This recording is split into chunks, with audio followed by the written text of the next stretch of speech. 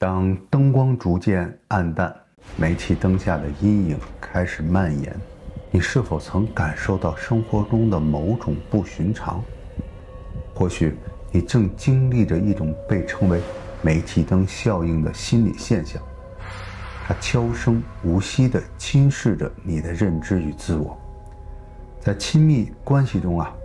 这种效应可能表现为逐渐扭曲的真相，至于自己的价值感以及莫名的不安。但别担心，你并不孤独，让我们一起揭开煤气灯效应的神秘面纱，识别生活中的种种信号，并重新点燃内心那盏明亮的灯。煤气灯效应又称煤气灯操纵，源自一部1944年上映的美国电影《煤气灯下》。一个美丽、富有且文艺的年轻女子宝拉，因为与钢琴教师格里高利的恋情而陷入这个热恋，但这段恋情并不被周围的人看好。随着剧情的推进，观众逐渐发现格里高利是一个企图通过心理手段操控并夺取宝拉财产的阴谋家。他巧妙地扭曲宝拉对外界事物的看法，让他陷入对自己的记忆、感知甚至理智的怀疑中。任何一种不在规范下生长的自由都可能随着人性畸变。在1944年，乔治·库克就以洞察这种社会现象，拍摄出电影《煤气灯下》。关键问题在于 PUA 这种刻意为之可以被消灭，但真正的 gaslighting 中的这种操控和被操控往往却是无意识的。我们需要深刻地意识到，父母、子女、情人、伴侣，还有领导、下属之间等任何一个亲密关系中都可能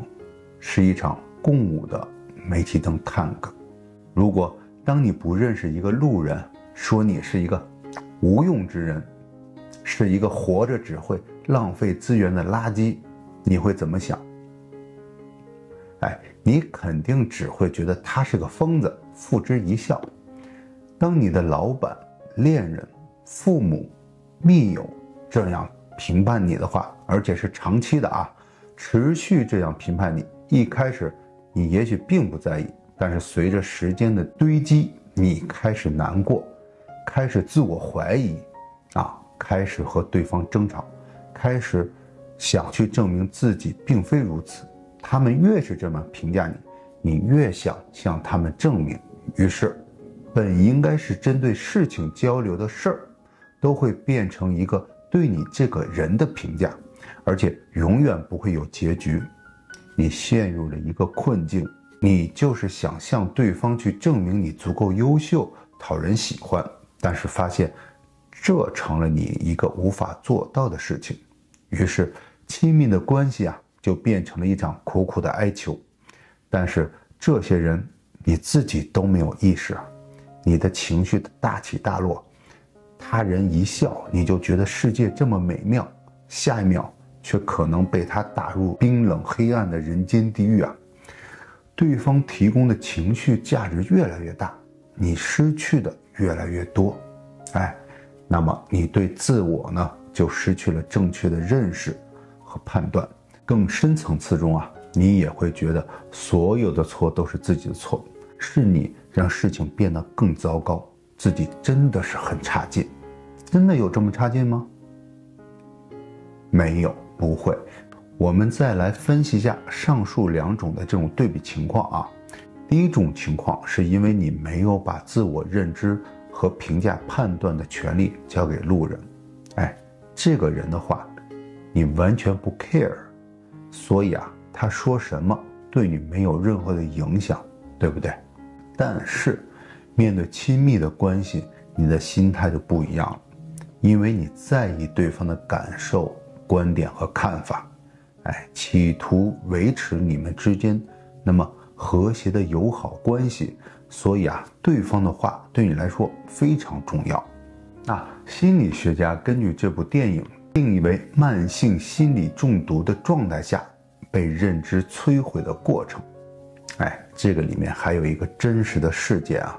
在2019年10月，某某某的这个女友包丽在北京某宾馆内服药自杀，直到包丽去世，事件才开始发酵，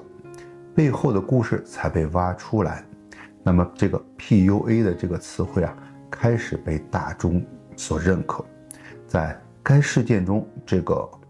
施害者使用这个 PUA 的方法，就是利用包丽的这个自卑心理对其进行精神控制，一步步的达到了控制虐待包丽的目的。感兴趣的观众呢，可以去搜索下这个事件的详情。当我们将电影的这个煤气灯下的这个煤气灯效应与 PUA 相比较的时候可以发现他们在某些方面具有相似的特性。对于施施者而言不论是这个煤气灯效应还是这个 PUA 行为中他们都利用了这个被害者的情感需求和信任，通过巧妙的心理操控和情感虐待，实施者成功地将被害者置于于一个受控的状态，使其怀疑自己，依赖他人，并满足实施者的欲望和需求。这种利用可能深入到被害者的这种情感、心理甚至身体层面导致其陷入无助和被动的境地。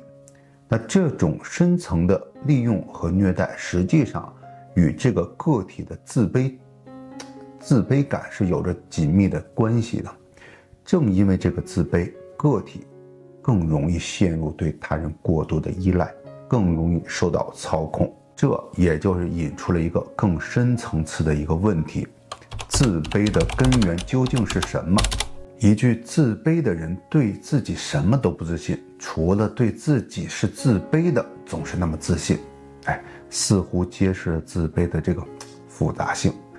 这种情感并非单纯缺乏自信，而是更深入的心理机制和根源。如斯宾诺莎所说，自卑虽是和骄傲反对，但实际上与骄傲最为接近。这里的骄傲或傲慢，实际上是一种自我保护机制，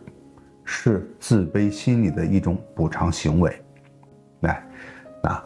当真正的问题在于什么呢？分别心和我执。如佛家所言，傲慢心来源于分别心，执着于对外事物的分辨和判断。分别心就是对事物的判别能力，执着于对五欲六尘的认知，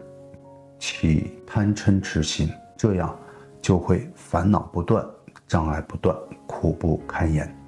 佛法教导我们，真正的修行是修一颗平常心，心无去来，不恋红尘，不执着于分别，因为分别心会带来我执，执着于自己认知和判断，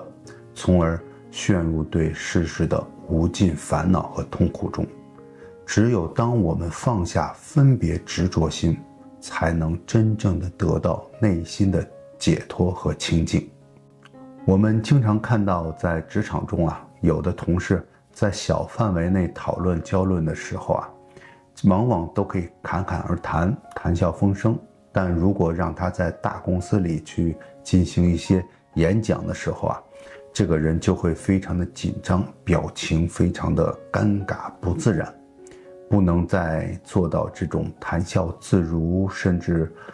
有的时候连稿都能读错。从个人心理来说这个就是因为他怕做不好，太关注于外界对他的看法，怕自尊心受到伤害。而自尊心怕受到伤害，看上去是因为自卑的原因，实际上也是内心傲慢心、分别心在比较，在作怪。自尊心就是傲慢心，自尊心怕被伤害，就变成自卑心。而表面上呢，包裹是自卑心，实际上内里还是傲慢心。傲慢心强的人处处想法都想表现自己，希望获得别人的公众的认可和赞扬。但是如果因为某种原因，或者是遭受到别人的打击，傲慢心就会受到保护，就会变得自卑。我们可以看到自卑、傲慢和自信之间的微妙关系。自卑和傲慢实际上是一体两面，都是源于内心的分别心和我执，而真正的自信则是建立在对自己和世界上深刻理解与接纳之上。这也就是引起我们生活中的一个关键问题，如何建立健康的自信？老子的《道德经》中主张道法自然，这就是强调顺应自然，回归本真。他认为人应该追求内心的虚静和柔弱，以及外在的无为而治。在这种思想框架下老子提倡的一种内在的自信和自足，源自于对自我本真的认知和接纳。其实非常简单，就是喜欢自己，接受自己。它并不意味着要完全满意自己，而是一味的去接受自己的优点和不足，对自己有个全面而客观的认识。自信与傲慢虽然表面上看似相似，但实际上有着天壤之别。自信就是相信自己，相信自己有能力去实现目标，去克服挑战，它是一种积极向上的力量。而傲慢呢，则是过分的高估自己，贬低他人。它的核心是比较和层次感，它始终在做比较。自信的人呢，他们平视世界，平视他人，他们尊重每一个人，尊重他人的观点和选择。而傲慢的人呢，他们总是高高在上，他们喜欢通过贬低他人来抬高自己，他们缺乏对他人的尊重。可以说自信是一种内心的确认，它不需要通过比较，不需要通过他人的认可来证明自己。而傲慢呢，则需要不断的比较，需要他人的认可和屈服来彰显自己的存在感。说白了，自信是一种健康的自我认同，它让我们能够看到一个自己的价值，同时也能看到他人的价值。而傲慢呢，则是一种不健康的自我膨胀，它让我们只能看到自己的价值，而忽略他人的价值。如何通过认清煤气灯效应，从自卑和傲慢中寻找到真正的自信，并实现自我心理的健康与平衡呢？实际上，通过以上深入的剖析，我们可以清晰地看到自信、自卑与傲慢之间纠缠的这种关系，以及如何从自卑和傲慢中寻找到真正的自信。这里提到煤气灯的效应，实际上是一种心理操控，让人们不知不觉中失去自我，陷入自卑或傲慢的境地。面对生活的挑战和复杂的人际关系，保持心态健康，建立稳固的自信，并避免成为煤气灯效应的受害者，确实是一个深入深讨的话题。你知道吗？在一定的时候时刻保持警觉，实际上就是我们内心的一个小雷达。那留意自己和这个周围人的这个情绪行为的这个变化，就像是在人群中随时开启的观察模式。这样一旦有什么不对劲的苗头我们就能在第一时间捕捉到，然后呢迅速的做出应对。有时候我们可能会感觉到被某种情绪或某种观点绕进去，有点出不来。这个时候找一个亲近的人聊一聊，真的是一个很不错的主意他们就像那面镜子，能够反射出我们可能忽略的一些东西，更客观的帮助我们更全面的看清这个问题。当然，学会拒绝也是很重要的。这并不是说我们要变得冷漠或者是不近人情，而是要在必要的时候能够坚守自己的原则和立场。这样做不仅是为了自我保护，也是为了维护一个更健康的社交环境。还有呢，就是寻求外部的力量，专业的心理咨询师或者是治疗师。以前这个心理病都被划分为鬼怪附身或者是神经病，患病的人会被歧视，会被破坏。自从这个心理学科被大众所了解后啊，有心理疾病的人才能够没有被污名化，他们就像是心灵的导师，能够给我们提供宝贵的建议和支持，帮助我们走出那个心理的迷雾。在探索自我之旅中，诚实是我们手中最锐利的工具。如果我们想要真正的了解自己，我们必须首先对自己要诚实。全力以赴的生活能使我们接触到自己的潜能和边界，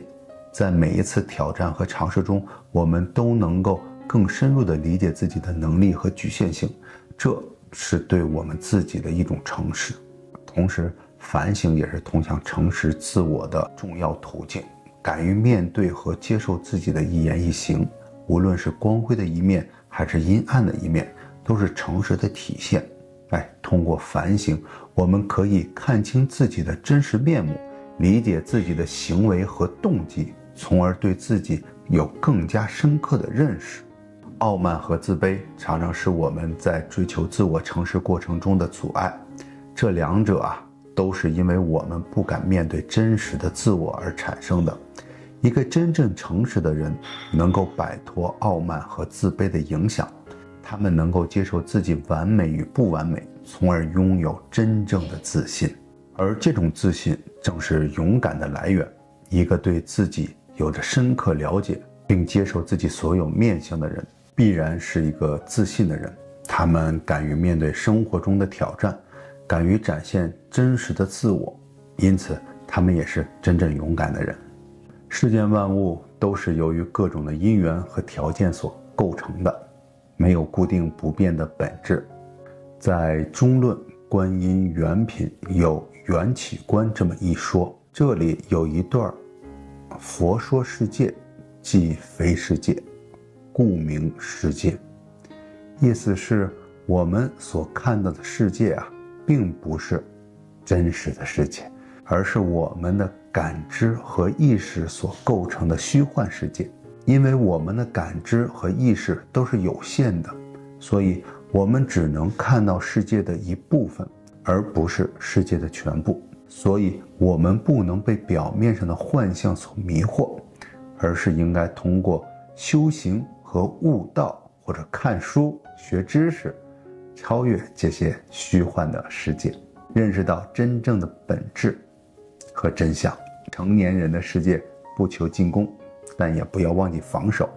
让我们全力以赴地去生活，诚实地面对自己，反省自己的行为，从而了解自己，接受自己，成为一个自信而勇敢的人。